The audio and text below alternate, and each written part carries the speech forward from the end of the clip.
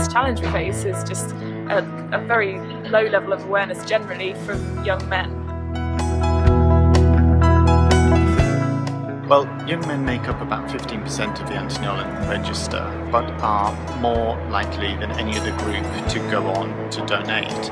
So you can imagine what we could do with more young men on our register.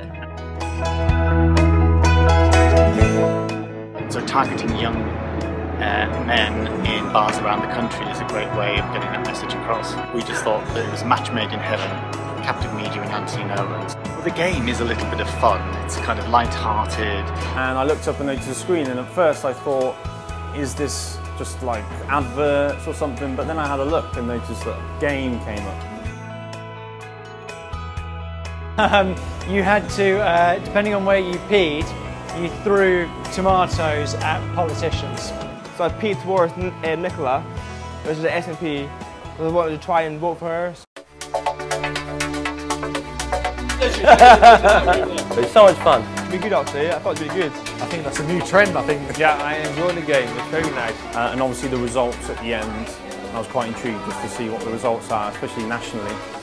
I thoroughly enjoyed it, and a similar game should be in every single bar across the country.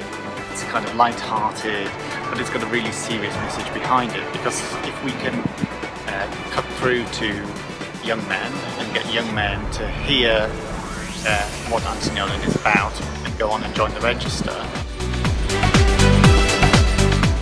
Yeah, how about you?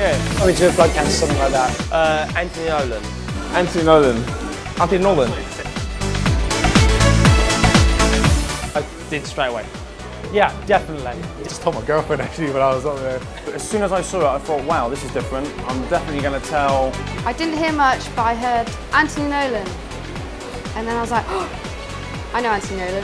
And if just one of those people who hears about Anthony Nolan, joins the register and becomes a match, then that's saved somebody's lives. If even one life is saved because of this campaign, that it will have worked, that would be amazing.